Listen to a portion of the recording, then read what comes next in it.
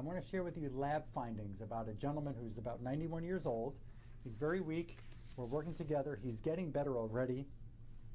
I reported in another video about his hemoglobin, about his anemia problem, that I said that was not caused by an iron deficiency. This video is going to be very short because I'm going to share with you these findings, and then I'll be able to just quickly review about some of these the findings inside my kind of test that I ran. But here's his, and my girl who's behind the camera is going to zoom in for us here. But this is this gentleman's blood count. And what we're going to see here is he's got a low red blood cell count. So we can see it says red blood cell, and it says here that he's got a 3.12.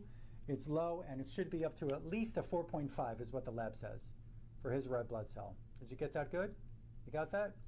Okay, on the next page, we see here on the next page of his red blood cell test,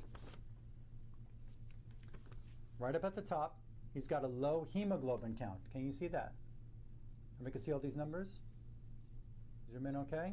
Make sure we just get it to see so everybody can see without moving the camera.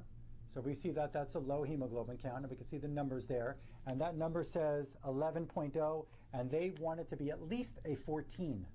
This is what this lab says. Different labs have different ranges, but we can see that hemoglobin is low. We got that? Everybody can see it clear? I also had this gentleman, we can zoom back on me. I also had this gentleman, because the hospital he went to never ordered his iron. When they saw low red blood cell count, low hemoglobin, the first thing I think is, well, is there an iron deficiency? That's a common thought. It was not on this blood cell test that they ran. Amazing. So I sent him back to the hospital to get a, and I'm not showing his name here, so let's keep his name private. I found his, I told them to run his iron level. So we could see here, you zoomed in on the image, we could see here that his iron, total iron, is at 85, which is normal between the 50 and 180. Did we see that? You see that, okay?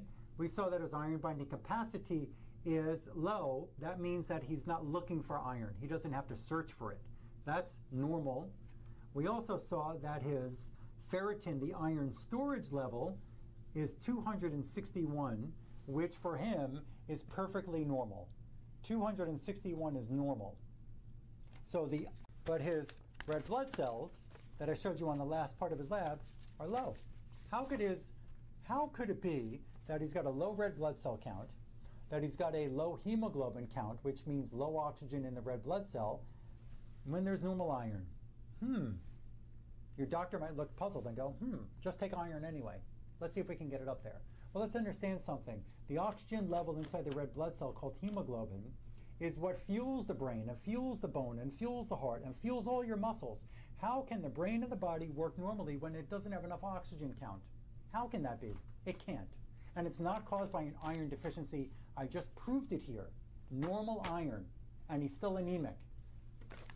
My findings in his test, which I did show in another video, he's got inside the hemoglobin, and I have a very unique way of studying a blood cell. Inside his hemoglobin, food additives, mercury, he's got vaccines in there, he's got parasitic flukes, other parasites, mold, he's got fungus, antibiotic residues, he's got foreign substance chemicals like pesticides and jet fuel and all different things inside the red blood cell. He's got viruses, and he's got Lyme infection inside the blood cell. The blood cell has a protective coating that can be destroyed from certain foods in your diet. We're not going to get deep into that in this video, but I wanted to show you this, that with blood cell testing, they couldn't find out why he's anemic. They didn't even look for the iron, which is really beyond, I'm surprised at that, but his anemia, his weakness, his lack of memory and concentration, his weakness is coming from a low red blood cell count, coming from low hemoglobin, low oxygen supply. My findings are showing what's going on with that hemoglobin. I'll report to you when I see him again, which should be in another week or so.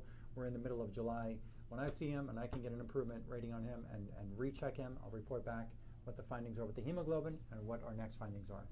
Thank you.